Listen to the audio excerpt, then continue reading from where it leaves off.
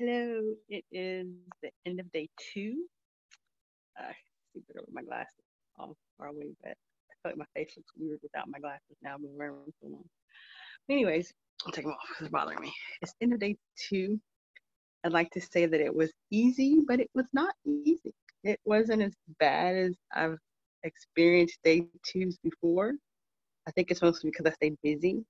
I prefer to start my juice cleanses on a week or work day because then that means that I am busy in the kind of work that I do.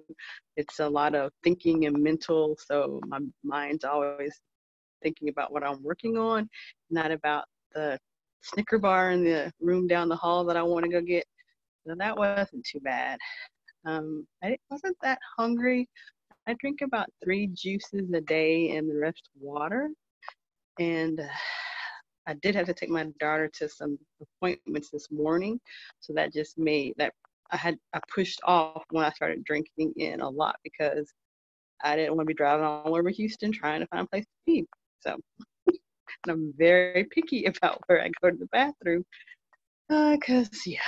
Well, anyways, so it is. I did stop and get some more juice at Whole Foods. I didn't make anything today, but I did try something different I was reaching for. And I bought celery because have been researching and looking into that celery juice is supposed to be good for you, like just pure celery juice by itself. But so I bought a stalk of celery, but I didn't juice it when I got home. I'll do that tomorrow because you're supposed to drink it first thing in the morning by itself. And I'll just do that probably Thursday morning before I get my celebration smoothie. But what I did add was the celery seed.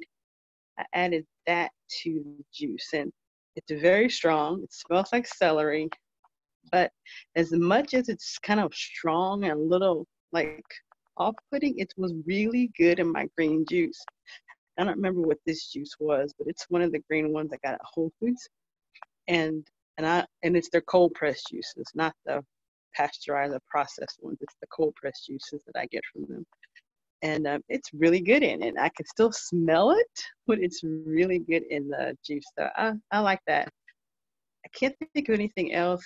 Like I said, I'm busy. I have more energy, but I don't know if I have more energy because I'm trying to keep myself from eating stuff. So I'm staying busy, or if I have more energy because I'm not eating the processed sugar and processed food and stuff like that. So it's probably a little bit of both. I did start to have a little bit of like nervous energy when I wanted to start like punch and kick things, and that made me a little bit of the emotional detoxing, maybe some of the anger and things, letting go of some things. So hopefully that's a good thing. But I think that's about it. Today's been okay. It hasn't been horribly hard. I mean, I can get through this. It's all in your mind. It's all a mental thing. So I'm trying to just stay positive. And one thing I do a lot when I find that to focus on the juice cleanses or stuff like this is that I'll just start to just immerse myself in it. So I'll start reading juicing books and um, looking up new recipes and just really going and doing a lot. I think I looked up the Juice Guru and I was looking at some of the videos or podcasts, listening to some of the podcasts on there. So that's kind of what I do. I kind of keep my mind focused on the task at hand. And I'm in like Joe Cross's Facebook group and Squeeze the Wine's Facebook group and some more juice groups that kind of keeps me focused on what I'm doing and kind of some support too. Even if I don't announce I'm doing it in the groups, other people do, and we kind of just support each other. So that's main thing. I haven't really told a lot of people that I'm doing it, certain people, because I don't feel like explaining it. So if anybody's curious about it, they can just kind of follow the videos. Right now, this is just day 2, and it's all juice for the first 3 days. And then I'll probably add in some smoothies on day 4.